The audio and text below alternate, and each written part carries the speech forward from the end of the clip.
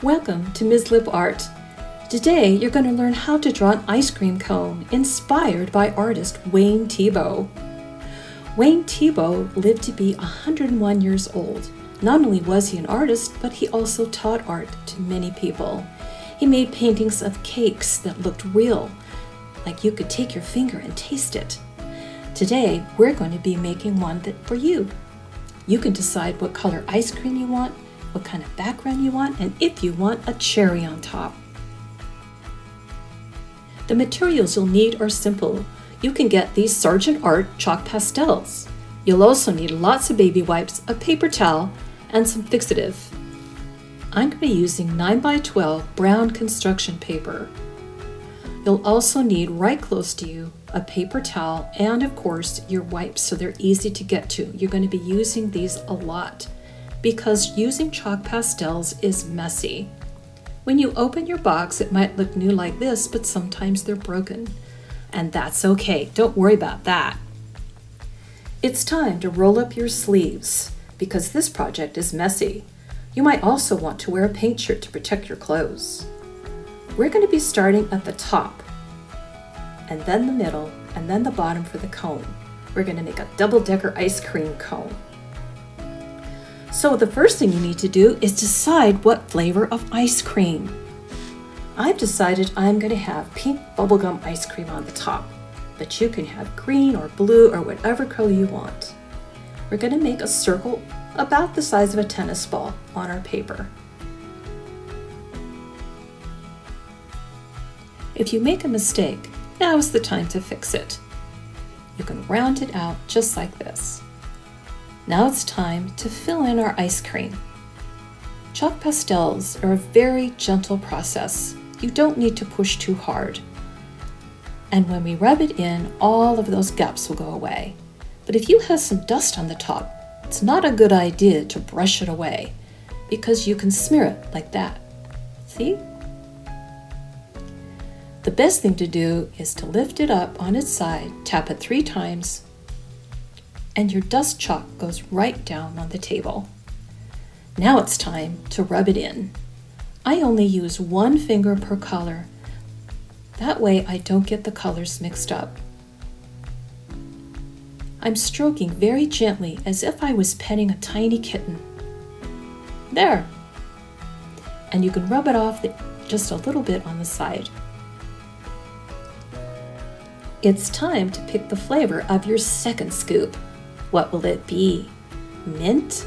Blueberry? Grape? Mine's going to be blue. I think it's blueberry.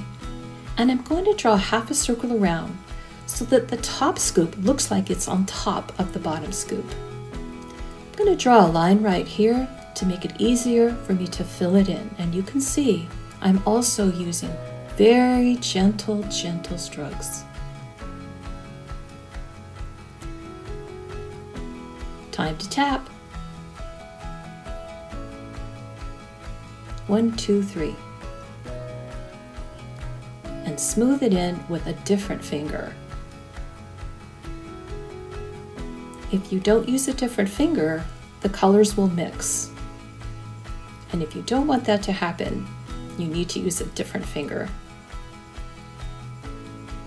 There I am, gently petting that little kitty cat. When I mix the colors together, it looks like a little shadow. Now it's time to make the cone. I'm going to make a pointed waffle cone. And now you can decide what color your cone is going to be.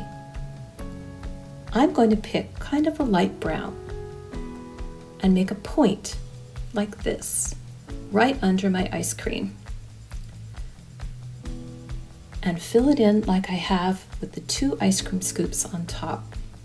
You can see I'm going slowly and carefully.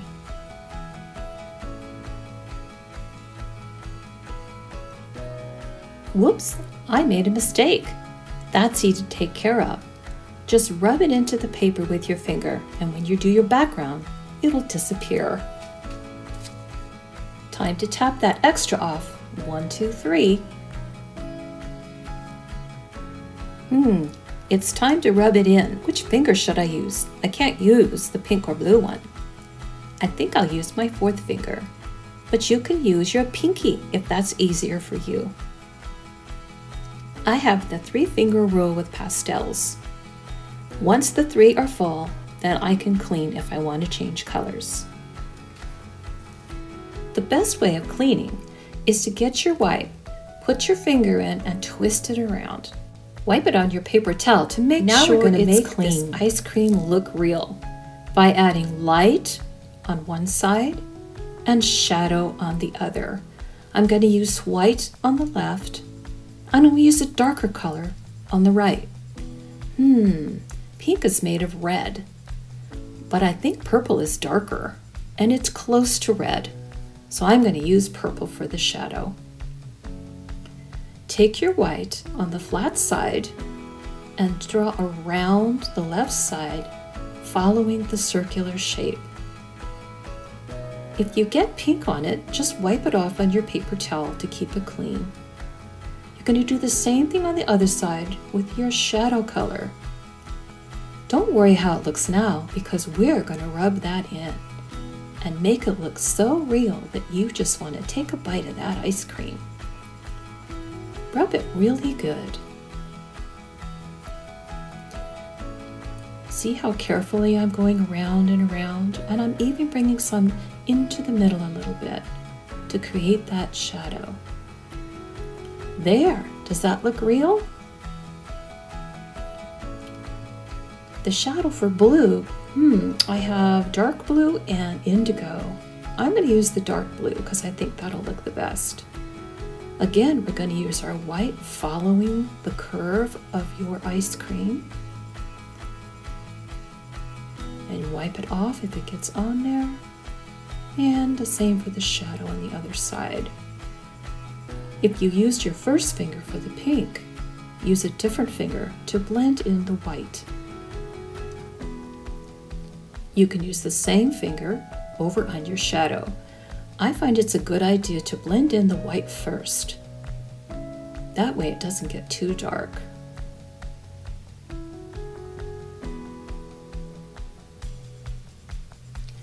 What about this ice cream cone right down here at the bottom? I think I will use a light tan. And I'm going to use a dark brown for the shadow. Yes, I'm happy with that.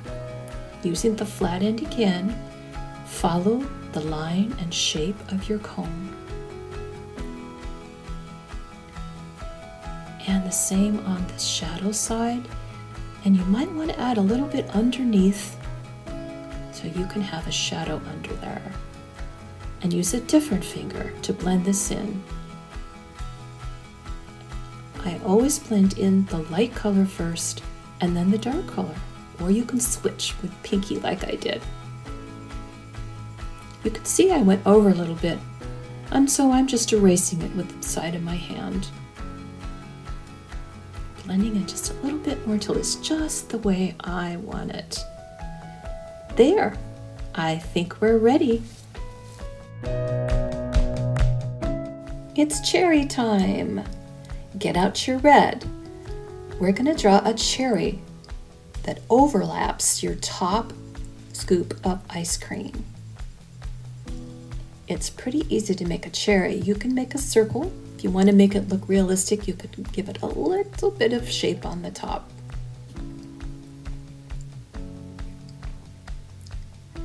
Purple for the shadow on the right side. I'm going to be adding a highlight this time for the other side. A highlight is a shine mark because cherries are shiny. Take your white. You can use the tip, push down and flick. Push down and flick. Give it a try. Here we go. You can see my first one was lighter, so I'm adding a few more, but don't add too many. I would not blend that in because it won't be shiny enough. And I'm going to wait to do the stem after I do the background. How many of you like sprinkles on your ice cream? I do. it's a good idea to add sprinkles that will show up. So I'm going to do pink on the blue and blue on the pink. And I also have some green.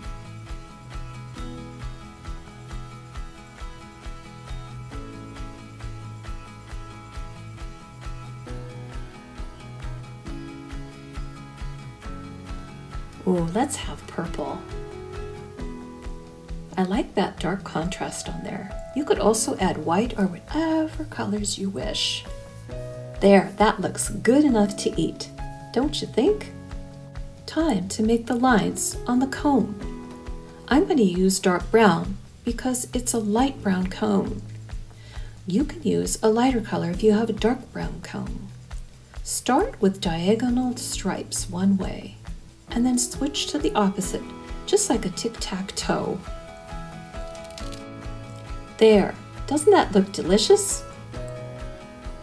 Before we do any further, we're going to spray it with a final fixative. You only have to spray the part of the cone, but it's toxic, so make sure that you spray outside and have an adult do it.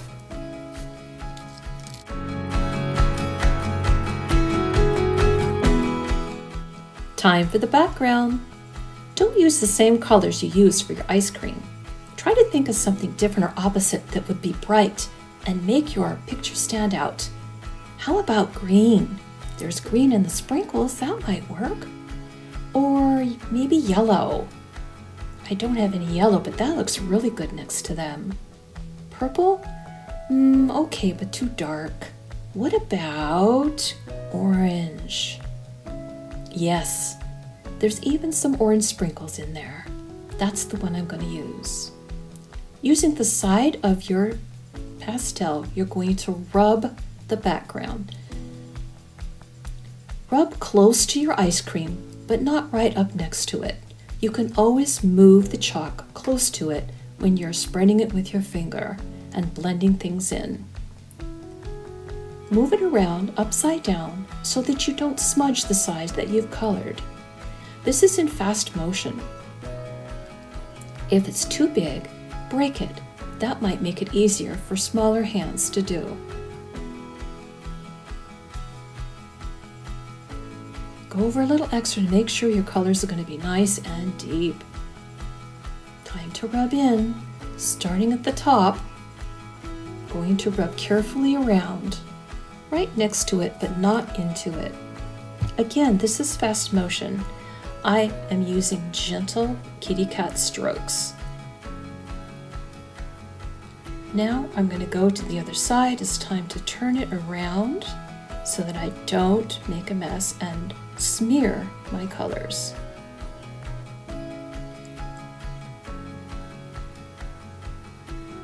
There. Oh, I like how that is. Just making sure everything's the way I want it. But I think I'll add some shadow on it. I'm going to use a darker shade of my orange. And just rubbing it in, not all the way. Oh, I like that very much. Now that I'm happy.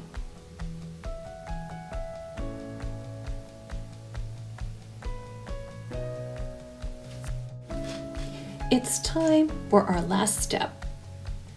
We're going to be spraying it with fixative. Don't forget to spray it on the back because you have lots of chalk back there from your tapping. Make sure that you leave it outside until it's dry. If you'd like to put a stem on top, do it before you spray.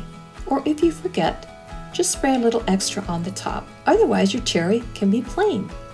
You can make it your way.